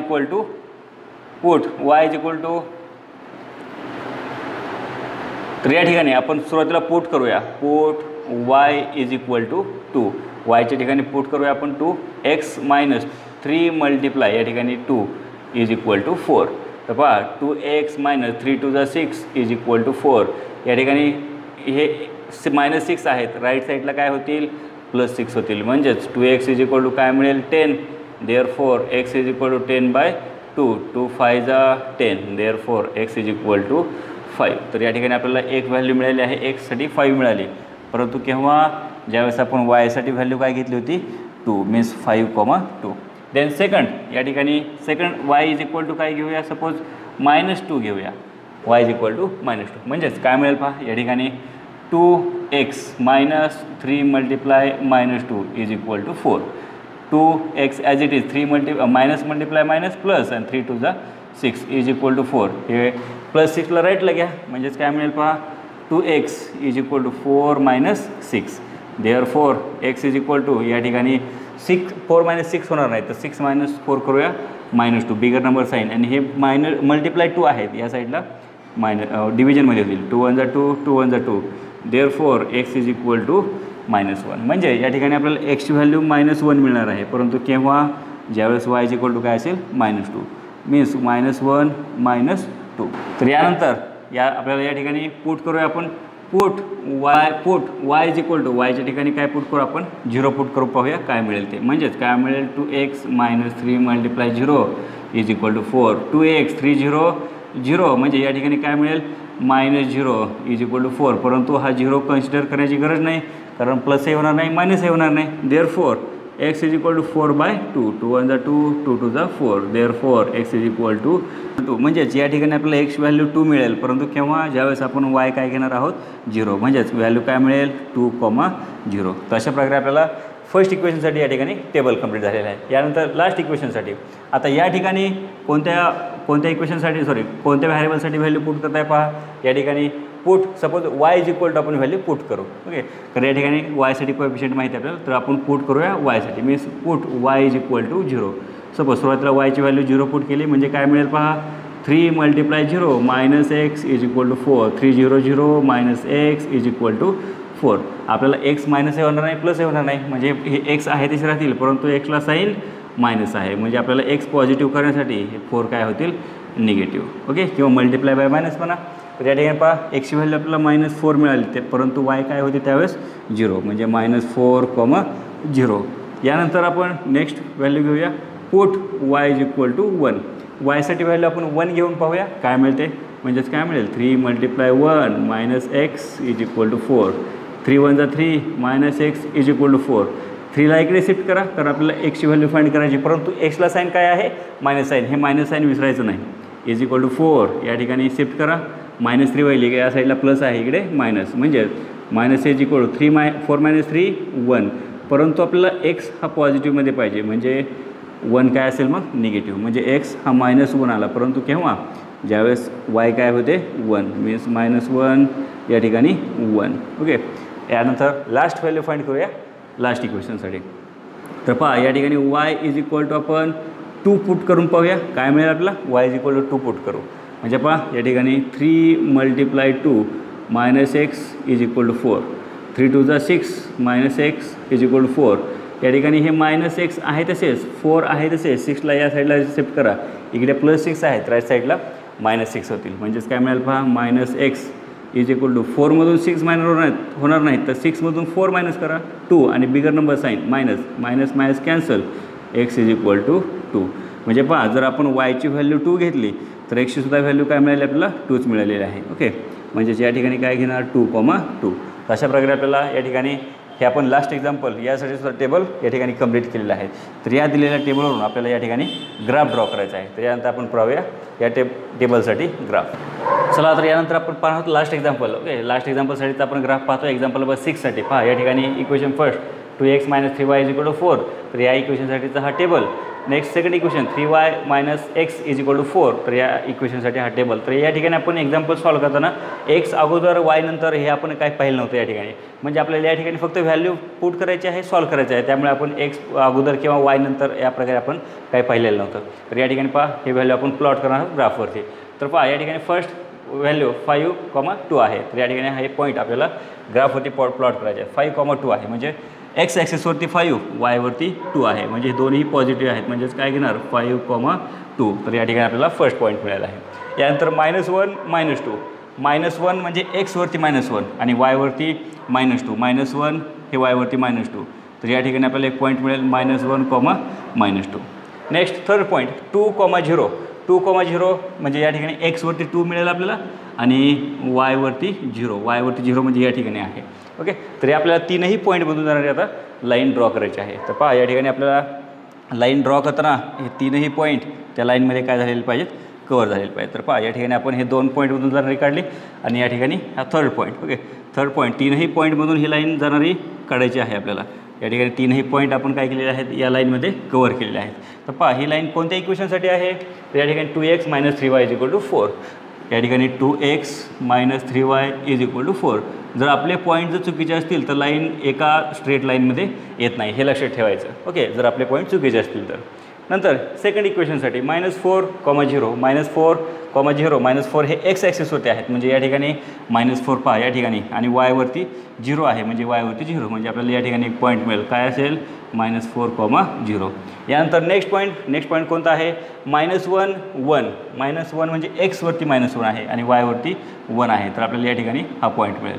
म्हणजे काय, -1, 1. यानंतर 2, 2 या ठिकाणी 2, 2 दोनही पॉझिटिव्ह आहेत, म्हणजे या ठिकाणी पहा 2, 2 म्हणजे एक्सवरती 2, वायवरती सुद्धा 2 आहे. 2, 2. तर आता आपल्याला ही लाईन ड्रॉ करायची, म्हणजे अशी लाईन येईल, म्हणजे आपल्याला ही सुद्धा लाईन काय करून घ्यावं लागेल, पुढे एक्सटेंड करून घ्यावं लागेल. तर या ठिकाणी ही पुन्हा लाईन आपल्याला थोडीशी एक्सटेंड करून घ्यावं लागेल. लाईन एक्सटेंड करताना व्यवस्थित लाईन व्यवस्थित करायची आहे, जेणेकरून आपल्याला आपली पुढे एक्सटेंड केलेली लाईन ही काय होणार नाही, या ठिकाणी मिस्टेक होणार नाही यामध्ये. तर पहा या ठिकाणी मी करेक्ट लाईन काय केलेली आहे, एक्सटेंड केलेली आहे. यानंतर आपण हे जे पॉईंट प्लॉट केले आहेत, या पॉईंटमधून जाणारी काय करणार आहोत, लाईन ड्रॉ करणार. तर पहा या ठिकाणी मी सुरुवातीला ह्या 2 पॉईंटमधून जाणारी लाईन ड्रॉ करतो आणि नंतर नेक्स्ट पॉईंट कवर करू त्यामध्ये. तर पहा या ठिकाणी अशा प्रकारे आपल्याला ही लाईन ड्रॉ करता येईल. ओके, या ठिकाणी आपण ही ड्रॉ करतो आहे. आता नंतर नेक्स्ट पॉईंट घेऊया, यामध्ये कवर करता येईल. तर पहा या ठिकाणी कशा प्रकारे लाईन मिळते. या ठिकाणी हे लाईन ड्रॉ करताना मिस्टेक होऊ द्यायची नाही लाईनमध्ये. ओके, यानंतर या ठिकाणी पहा पुढे कशा प्रकारे मिळते लाईन. ओके, या ठिकाणी आपल्याला नेहमी लक्षात ठेवायचे की लाईन ड्रॉ करताना ही बरोबर आपले जे ग्राफचे बॉक्स आहेत, त्या बॉक्स म्हणजे कॉर्नरवरती जे स्क्वेअर आहेत, त्या स्क्वेअरच्या कॉर्नरवरती नेहमी मिळणार आहे ते. ओके, तर या ठिकाणी आपण ही मिळाली, म्हणजे या ठिकाणी आपल्याला ही लाईन मिळालेली आहे. ओके, पहा लाईन स्ट्रेट आहे, या ठिकाणी ही लाईन स्ट्रेट आहे, त्यामुळे आपले पॉईंट चुकण्याचा या ठिकाणी काही आपले पॉईंट. तर या ठिकाणी पहा ही जी लाईन आहे आपण ड्रॉ केली, तर ही लाईन काय आहे, स्ट्रेट आहे, म्हणजे आपले हे पॉईंट आपण ड्रॉ केलेले किंवा हे आपण कॅल्क्युलेट केलेले हे पॉईंट कसे आहेत, बरोबर आहेत. तर ही लाईन कोणत्या इक्वेशनसाठी आहे, 3y - x = 4. तर या ठिकाणी पहा ही लाईन कोणत्या पॉईंटमध्ये इंटरसेक्ट झालेली आहे. या ठिकाणी पहा कोणता पॉईंट आहे, या ठिकाणी एक्सवरती 8 आणि वायवरती 3. म्हणजेच आपल्याला या ठिकाणी सोल्युशन घेता येईल. देअरफॉर सोल्युशन = काय म्हणणार, x, y x वरती 8 आणि वायवरती 4 आहे. आपण कशा प्रकारे सोल्युशन फाइंड करतो, ज्या ठिकाणी ह्या 2 लाईन्स काय होतात, एकमेकांना इंटरसेक्ट होतात, त्या ठिकाणी आपल्याला काय मिळतं, त्यांचा सोल्युशन मिळते. म्हणजेच आपण जे इक्वेशन ड्रॉ केले आहे त्या इक्वेशनसाठीचे आपल्याला व्हॅल्यूज मिळतात. ओके, तर अशा प्रकारे ग्राफिकल मेथडचा यूज करून आपण लिनियर इक्वेशन्समध्ये सायमल्टेनियस इक्वेशन जे असतील त्यांचं आपण काय फाइंड करू शकतो, सोल्युशन फाइंड करू शकतो. तर या ठिकाणी आपल्याला ही सेकंड मेथड झाली आहे.